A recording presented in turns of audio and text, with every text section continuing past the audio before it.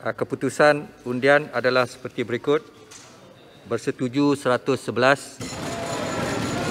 Takbir. Tidak bersetuju. Cendek.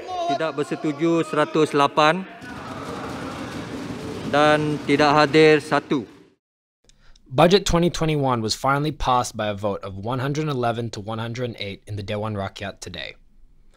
There were concerns that PM Muhyiddin would face a leadership challenge if opposition MPs defeated the government's 2021 budget.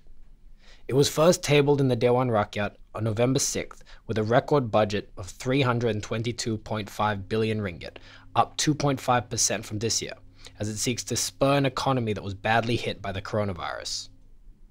Former Prime Minister Dr. Mahathir Mohamad and UMNO veteran Tunku Razaleigh Hamzah warned that the government may lose the Budget 2021 vote. When they vote for the third reading of the budget, there is a possibility that the government might lose. Bersetuju 111. Passing of the budget sees Prime Minister Muhyiddin maintain majority support, and he will continue to head his administration.